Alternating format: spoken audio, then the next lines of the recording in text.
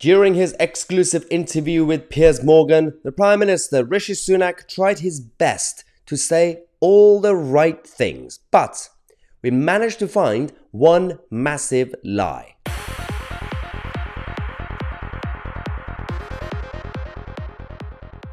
Hello, beautiful people, freedom fighters, and the left-wing trolls sitting in the back. We're going to come to you guys every half an hour today with a number of news stories. But first, we're going to do a bit of a reaction to last night's Piers Morgan interview with Rishi Sunak, Fishy Rishi, or whatever we want to call him. He keeps changing his name. Now, during the interview, technically, Piers Morgan was trying to come across as quite tough and scrutinizing him, but it was all still obvious questions like, what is a woman? And people were impressed that Rishi Sunak knew what a woman was. How is that even impressive these days? It's so weird. Okay, part of the interview was about his leadership campaign and when he decided to run and stand for Tory leader. There was a bit of a problem with Rishi Sunak's answer.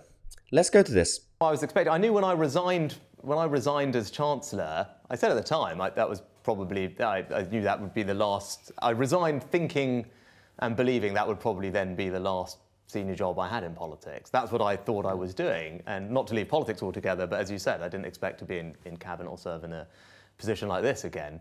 So yeah, the whole thing came as a pretty big surprise. Okay, Rishi. So when he resigned as Chancellor, he had no plans, no ambitions, and he thought that was the most senior job he was going to have. No plan, nothing. All right, Mr. Sunak, let us do a bit of a reminder. Do you remember this? A few months ago, this was your campaign to stand for Tory party leader. We already talked about this on the channel a few months ago, back during the leadership campaign. We discovered that Rishi Sunak and his team already put together a whole team and registered the website and the campaign team back in December 2021. December 2021. So this was months before Boris Johnson resigned. This was in the middle of all the chaos of the Partygate. So there were indications that Boris Johnson might not survive till the end of 2022. So it was perfect timing. Why not prepare your campaign? But why lie about it? That's the issue.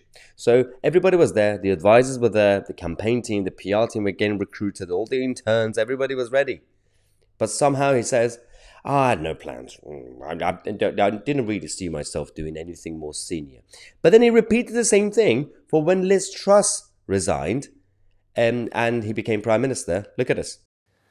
You know, actually, I wasn't thinking about politics when Liz resigned at all. I was with my kids having lunch up north in Teesside at TGI Fridays, and we were finishing off lunch and about to head to take them bowling. And I had somewhat moved on after everything that happened over the summer. Oh my God, he has family time. He goes to TGI Fridays with his kids and he goes to Teesside. He's man of the people and he was surprised. Then we found out, again, everybody was ready for the team. Team Rishi, the whole operation. All they had to do was just press a button. And then the whole thing started again. They had the cabinet ready. They had Jeremy Hunt ready. Everything was ready for him. So maybe that's why he could just spend time in TGI Fridays and go bowling.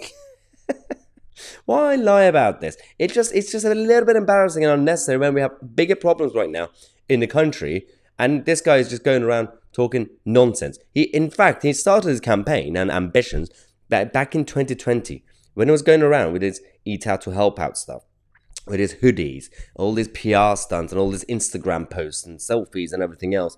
Do you really think a humble politician who doesn't really care about publicity or his future ambitions would do that? No, he clearly had ambitions even back then. That's why he had his peak Rishi. Everybody was talking about Rishi Sunak because he was giving them free money. Everybody was saying, oh, I like this guy. He's so smiley and nice and innocent and he's the good cop and Boris is the bad cop. Then we discovered there's a bad cop and there's a worse cop. Anyway, we're going to take a quick break. We're going to come to you guys every half an hour today. So the best thing you can do is subscribe to the channel and click on the notification bell. And feel free to support independent media by becoming a member of the channel. You can find the join button and you could get weekly Q&A sessions with me and direct video calls, Zoom video calls with me every Sunday. I'm Mahyar, Tousi, and we are the media.